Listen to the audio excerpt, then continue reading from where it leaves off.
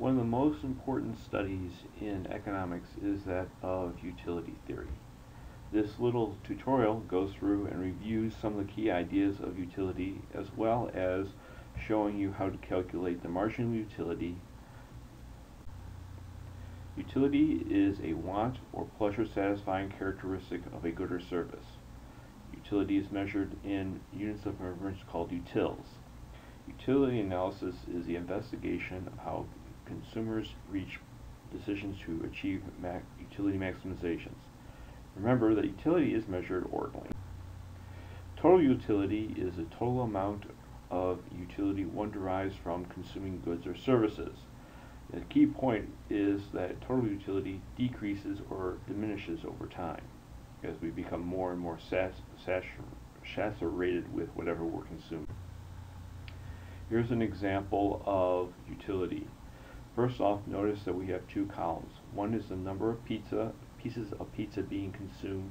The other is the total amount of utility that we derive from it. If we look and notice that as we consume more and more pieces of pizza, our utility actually increases, then reaches a maximum point, and then decreases. If we were to do a graph of total utility, this is what it would look like. Once again, notice at one piece of pizza we derive 10 utils worth of utility. At 2 pieces we derive 15. At 3 we derive 18. At 4 derive 20. At 5 we derive 20. And at 6 we go back down to 18. Here's another example. A student studies or does homework for a certain number of hours per night or per week, and in each case notice the amount of utility that he or she derives from doing it. So when the person does 0 hours worth of homework, she or he derives no utility. 1 hour gives them 15 units of utility. 2 hours of homework gives them 22. 3 hours worth of homework gives them 26 utils worth of utility. 4 hours gives them 28.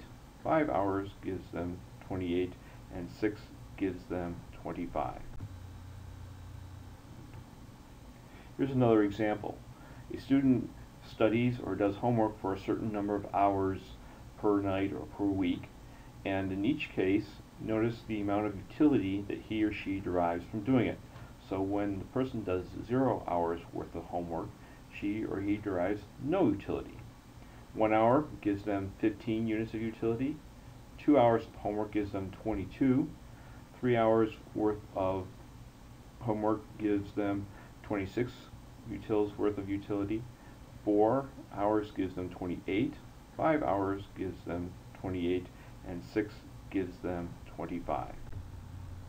Once again, the key thing is to notice that as this person studies more or does more homework, the amount of utility they derive increases, reaches a maximum point, and then begins to decline. The formula, what we're really interested in, is the marginal utility. The marginal utility is really the amount of additional utility one derives from the consumption of goods and services. You can think of this in terms of the ratio of the benefit, that is utility, divided by the number of units of consumption. So there's a couple of formulas. First is the way many economists like to write the formula. Marginal utility is equal to the change in total utility divided by the change in the number of units of consumption. The little triangle stands in for the words change in. Another way to write the same formula is to write the words change in utility divided by the change in number of units consumed. Finally, the mathematical way, the way of actually calculating marginal utility, is that we need to have 2 levels of utility called T1 and T2, and 2 levels of consumption, C2 and C1. To calculate the marginal utility is relatively straightforward.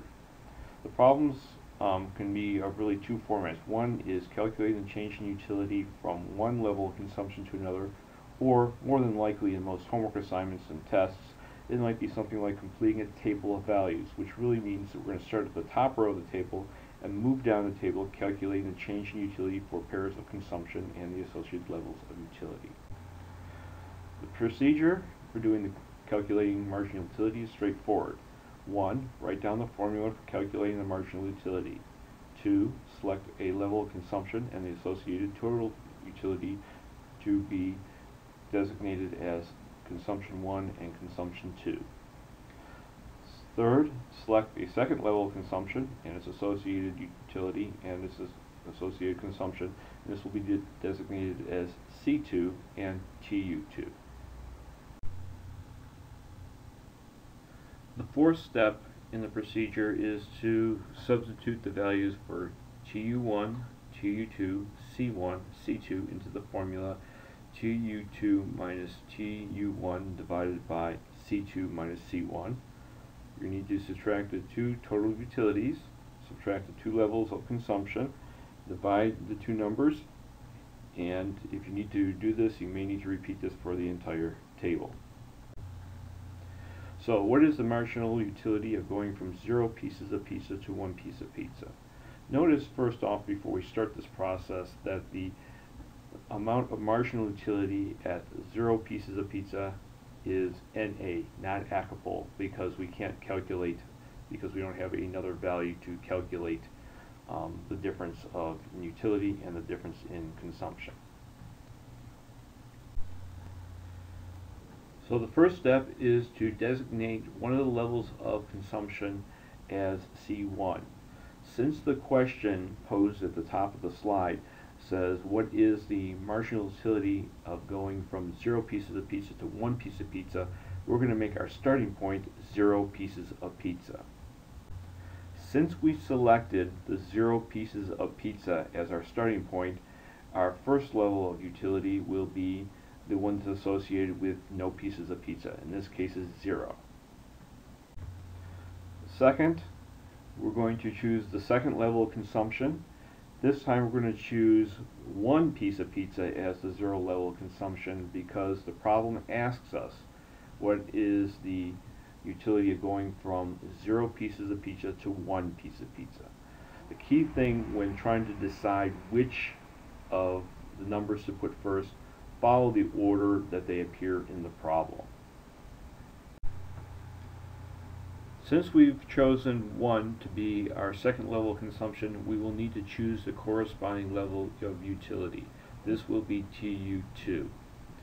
Notice, because we chose the 1 piece of pizza, we're going to need to choose 10 as being our second level of utility. Next step is to substitute in the value for C1 into the formula. So we transfer the 0 from the table and replace the C1 in the formula with it. Next, we go to the total utility for that first level of consumption and we replace it in the formula. So in this case, since the total level of utility associated with eating 0 pieces of pizza is 0, we replace TU1 with 0. Next step is to replace C2, our second level of consumption, with the number of items being consumed. In this case, the person consumed 1 piece of pizza, so we're going to replace C2 in the formula with 1.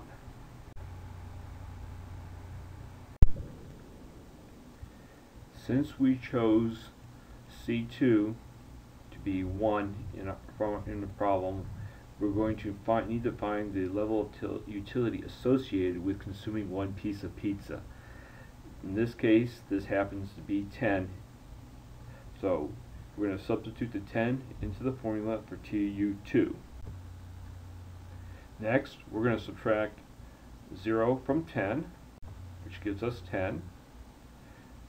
We're going to subtract 1 from 0, giving us 1. Now we're going to divide 10 by 1, which gives us 10, and we're going to transfer the 10 into the marginal utility column. Let's look at another example. In this case, we're going from 1 piece of pizza to 2 pieces of pizza. So the process is basically the same. The first thing that we need to do is to choose our first level of consumption, and we will choose that first level of consumption to be C1 because the problem asks us what is the marginal utility of going from one piece of pizza to two pieces of pizza. Since we selected C1 as our level of consumption, we will need to choose 10 as our TU1, our first level of utility. We're going to choose, since the problem asks us to find out what the marginal utility is of going from one piece of pizza to two pieces of pizza, our second level of consumption is going to be the 2. Since we selected C2 to be 2, we're going to choose total utility 2 to be 16. Next step is to substitute in C1 for C1 into the formula. Next step is to substitute in 10 for the total utility 2 in the formula. Next step is to substitute in C2, which is 2 in our problem, into the formula. Our next step is to substitute in the second level of utility, which is 16, into the formula. Our next step is to subtract 10 from 16, which gives 6. Our next step is to subtract 1 from 2.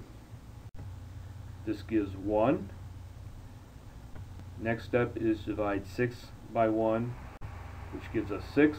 We're going to take the 6 and we're going to transfer it onto the table next to the 2 pieces of pizza. Let's try one more, and then I'm going to leave this to maybe have you finish off the table. So, first off, the question is, what is the marginal utility of going from 2 pieces of pizza to 3 pieces of pizza? So we need to choose our C1, C2, total utility 1, total utility 2. So, since the problem asks us what is the marginal utility of going from 2 pieces of pizza to 3 pieces of pizza, our starting consumption is going to be 2. So we're going to put a C1 next to it. The level of total utility associated with C1 is TU1, or 16. The second level of consumption is going to be C2 because we want to know what we're gaining by eating that extra piece of pizza, and that is going to be 3. And our second level of utility will be placed next to the 19 because 19 is associated with the consumption of 3 pieces of pizza. Our next step is to substitute in for our first level of consumption into the formula. Our C1 is next to 2, so we're going to replace C1 with 2 in the formula. The level of utility that's associated with eating 2 pieces of pizza is TU1, or 16, and so we will substitute 16 in for T1. Our next step is to substitute in the level of consumption for C2. C2 is associated with consuming 3 pieces of pizza, and so we will substitute in 3 for C1. The total amount of utility associated with eating 3 pieces of pizza is 19 from our table, and so we're going to fill in the 19 into the formula. Next step is to subtract 16 from 19. This gives us 3. Next step is to subtract 2 from 3, giving us 1. Dividing 3 by 1 gives us 3. So the marginal utility of consuming an additional piece of pizza going from 2 pieces to 3 pieces is 3. We're going to take the 3 and transfer it into our table. Why don't you take a minute and pause the video and see if you can calculate the marginal utility of going from 3 to 4 pieces, 4 to 5 pieces, and 5 to 6 pieces. You might want to reconstruct the table on a sheet of paper to help you do this.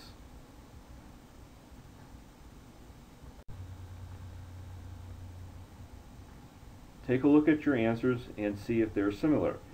If your are having difficulty calculating the 1, the 0, and the -2, take a minute and review the procedure at the beginning. You may need to pause the video on each slide to see how the calculations were done in a little bit more detail. Here's another example. Why don't you take a minute or 2 or 3 to see if you can complete the entire table on your own. And here are the answers for the entire table